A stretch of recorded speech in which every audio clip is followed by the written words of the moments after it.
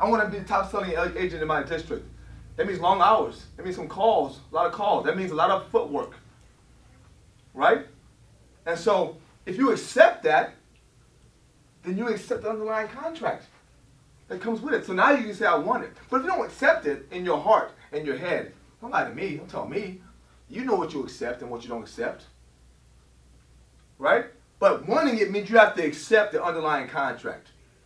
And I'm not saying you should or need to. I'm saying if you want it, though, you have to. Then accepting the underlying contract. Like signing away. That's what I want.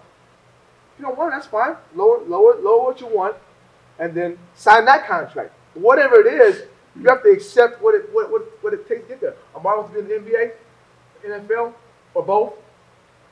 Part of that is eating stuff you don't like. He's too skinny.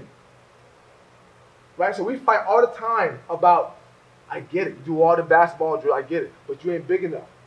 Part of the contract to being great at basketball when you're that size is you got to eat protein and work out, period. Period. Non-negotiable. I'm getting better than yesterday. I started off as a featherweight, made with the head, think I made Japan. Damon Wayans with an ankle sprain. I'm getting better than yesterday. Got no excuses, I make a way.